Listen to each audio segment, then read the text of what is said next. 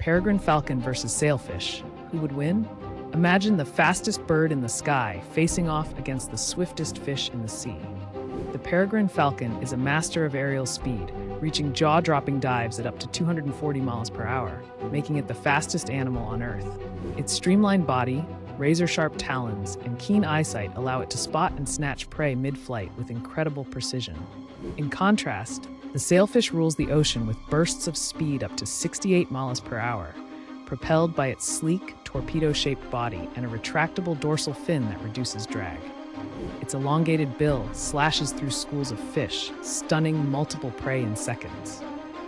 Both predators are perfectly adapted to their environments. The falcon's hollow bones and powerful chest muscles fuel its high-altitude stoops, while the sailfish's flexible spine and muscular tail enable short, explosive sprints.